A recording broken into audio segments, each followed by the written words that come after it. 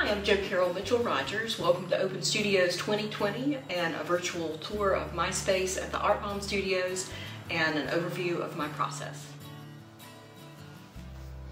I'm a member of the Art Bomb in West Greenville, which is a nonprofit working studio with 15 members. I've been lucky to call this special place my artistic home for the past 16 years. I've long been the keeper of my family's old photos, as well as the collector of others, and have been using vintage photos for the past few years as source material. Intrigued by their stories, these moments from the lives of strangers captivate me. My process begins with mapping out the composition loosely in pencil. The first layer is a strategic, vibrant underpainting.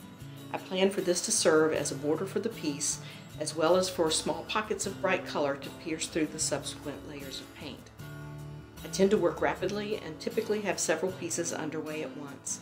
Once this first layer dries, I use painter's tape to mask off a border and then apply additional layers of paint to build the surface.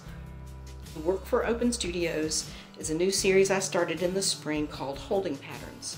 I think it's timely and speaks to this unprecedented, challenging time in our lives.